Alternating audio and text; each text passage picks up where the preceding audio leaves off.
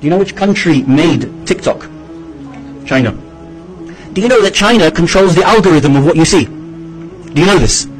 If you're in America and you open up TikTok, if you're in Britain and you open up TikTok, there is a specific algorithm to reach you that is not in China.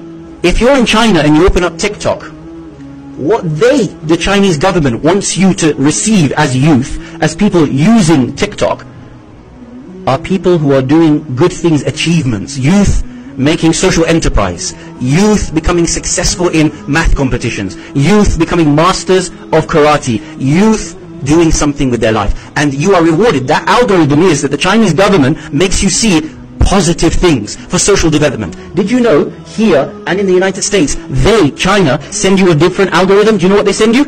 All the nonsense that you see. They want you to see girls dancing, boys and girls dancing with each other, pranks upon your parents, pranks upon people. How many pranks do you see? Yeah, I'm not saying it's not funny. Some of them are downright hilarious. But if you want to destroy a nation, destroy a generation, you make them in their mind be rewarded with the dopamine for thinking stupid things are good, thinking that this is what you're supposed to grow up doing. A large proportion of people grow up thinking that this is what life is about.